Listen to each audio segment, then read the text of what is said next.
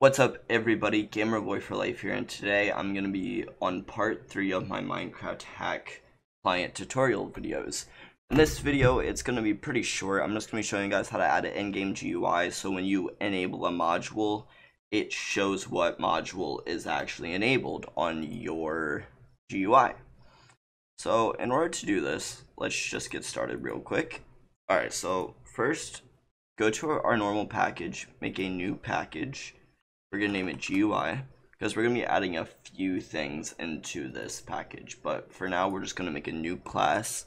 We're going to name it GUI In Game Hook. The capitalization and everything, make sure you do it like I just did and then press enter. Alright, so now that we're in here, we need to do, so the GUI in-game hook is going to extend GUI in-game. Let's press Ctrl-Shift-L on that. Hover over the hook and add the constructor. That constructor is good. We do not need to do anything about it. Alright, so I am going to be referencing my Phantom Hat client for this. I do not like typing all this code out because if you get one number wrong, it messes up the whole GUI. So I'll leave that little bit of code in the description so you can just copy and paste it. Alright, now in order to continue, we need to make ourselves what's called a wrapper. So we're going to right click on our main package and make another package named utils. Inside of utils, we're going to make a new class called wrapper. And in here, we're just adding 2 lines of code. We're going to do a public static Minecraft MC equals Minecraft dot get Minecraft. And for the second line, we're going to do public static font renderer as fr, and this will equal mc dot font render object. So let's import the font render, and that's all we need from the wrapper class. So that will help us when making mods and everything later on. Alright, so continuing on, sorry, just pulling it up, we're going to, in the same method as the render game overlay, we're gonna draw a rectangle. We're gonna put it at 2, 2. We're gonna make it 95 long and 14 for the height. Okay, and I actually forgot we need to make it a certain color, so let's just make it black. So I'm gonna do 0x8 1 2 3 4 5 6 7 zeros to follow it. So that will just make it black. Now we're actually gonna put the name of our client inside of that rectangle. So we're going to do wrapper.fr.drawString. For text, we're going to put the name of your client. So mine's Phantom. For X, let's put it at 4. Y, we'll put it at 4. And then for colors, if you just make a window and look up Java, color codes, you can find this website or any website that's like it. You can pick whatever color you want. Let's do like that. I like, or no, that'll blend in with, let's just make it bright, like sky blue for, or actually I like, let's add more blue to it. Alright, so then once you have it, copy this code, go to where it says color, put 0x and paste the number that you copied. Now, after that, right here, you don't need to do it. I just like doing it. So we're going to draw another string. And what we're going to do here is display how much FPS you're getting. So you don't have to always be pressing F3 and stuff. So let's do that. We're going to add mc.get. Wait, what? mc.y. Okay, hold on, guys. I can't get this to work. I'm just gonna delete everything in here and type it out manually and see if that fixes it. So we're gonna do, in quotes, FPS, because that's the FPS. We're gonna put a space, so there's a space in between where it says FPS and where it says the... Okay, so for some reason I cannot get this to work, so I'm just gonna type it out and see if it will fix it. Get debug FPS. We'll put it at 50. And we'll make the color white. So white's just -1. MC change visibility. Will that fix it? Yeah, okay. Yeah, that was the issue we were having. Alright, now we're just gonna go down and do render array list. So that will get an error because we don't actually have a method called render array list, but that's what we're gonna do right now. So we're gonna make a private void render array list. And when you do that, that error will go away. So in here, we're gonna int the y count and we'll set it equal to 10. We're gonna int index, and that's just gonna equal 0, and we're gonna long x, and that will also equal 0. Now we're gonna do for module m paradox, or whatever the name of your client is, dot. Oh, okay. I forgot to add something inside of this class. Hold on. So in your main class, you actually do need to add a line of code. It's going to be public static, whatever your class name is. So paradox, then we're going to put instant, and that will equal a new paradox.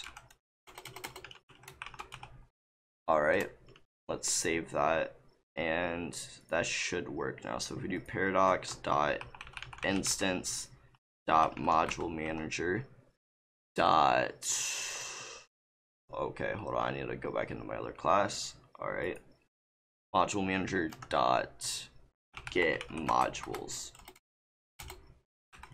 Alright, so now what that's gonna do, we're just gonna put m dot on render. Okay, now we're gonna go down from that, and we're gonna do if m dot is toggled. Then we're gonna do wrapper.fr.draw string. So what I'm gonna do, I like putting a little dash before where it says the name. You'll see what it does later on. And then we're just gonna do m.get name. X is gonna be 5. The Y is gonna be Y count plus 5. And the color, so you could do any color you want. So hold on. Let me find a color I want to make it. So let's do Java color codes. Let's just make it red for the purpose of the video. I will change it in a bit. But we're going to do 0x and then that color. Then once we have that, we're going to do Y count plus equals 10. Index is going to plus and x plus. That's it for the GUI in-game hook. Now we need to open up the Minecraft.java class and look for in-game or GUI in-game until you find this right here. And what we're gonna do is just go to the end of where it says GUI in-game and type in hook, then press Ctrl-Shift-O, and that'll import it. So now if we load into the game, loading Paradox client, alright. So let's just let it load. Now if we go in game, as you see on the top left, it now says Phantom FPS, and yeah, it's just my FPS. Now if I enable a mod, you can see it displays the module. Now I don't like how when I enable the mod, how it just keeps it red. I want it to be like a rainbow pattern where it cycles through colors. Now, you don't have to do this. If you want it to just be a normal color, go ahead and this video is done with. But if you want like a rainbow effect, which I will show you guys what it does in the video, if you want a rainbow effect, just follow what I do now. So what we're going to do is go to utils, right click, make a new class called color utils.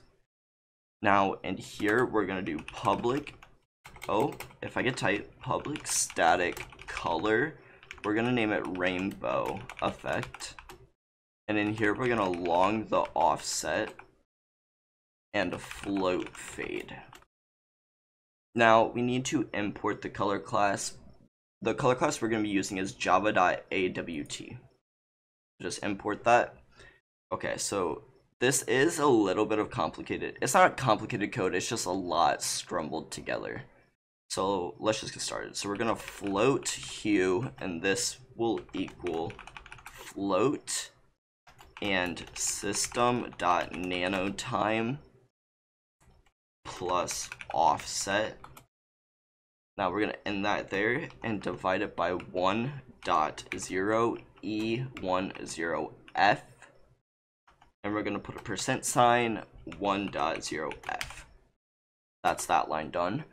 Now we're going to do float or long color equals long dot parse long. And for the string, we're going to do integer dot to hex string, and here we're going to do integer dot value of, and in here we're going to do color dot HSB to RGB. For arg0 we're going to do hue. For args1 we're going to do 1.0F. For args2 we're also going to do 1.0F.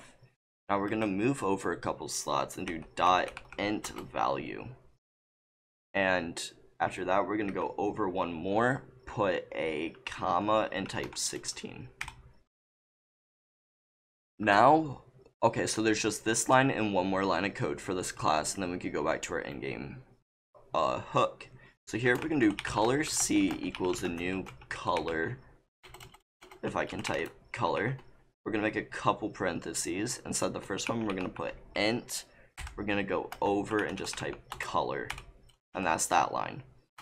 Now this line is just repetitive, but it's necessary. So it's going to return as a new color.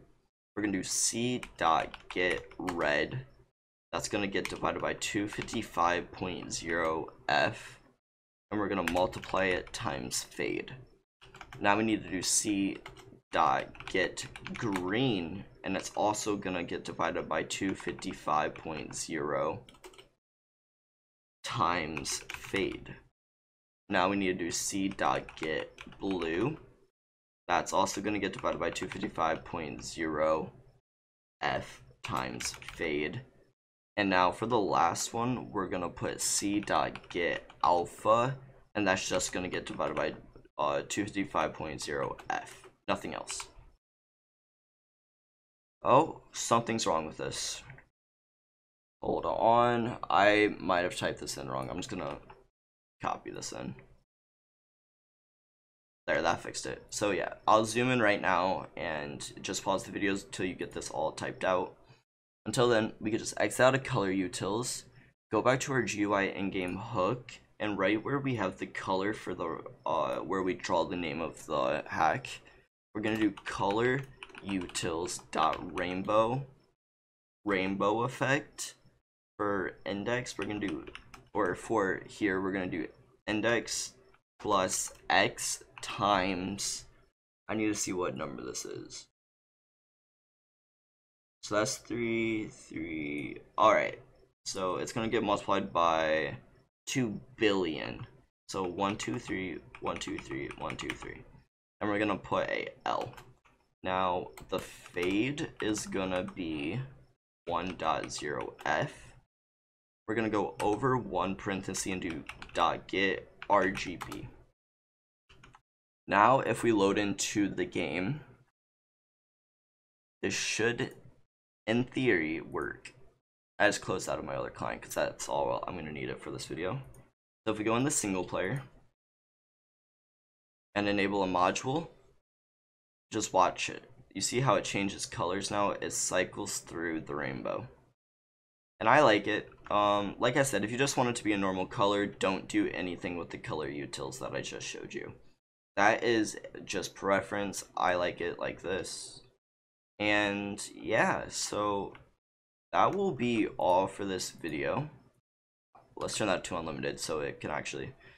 Okay, so I actually did make a mistake. When I set my FPS to unlimited, and when I reached over 1000 FPS, it actually goes off of the rectangle we made. So let's go back into our GUI in-game hook, find the rectangle, and we're going to change 95. Let's just change it to 100. Let's save the settings and go back in. And let's see if it looks better now.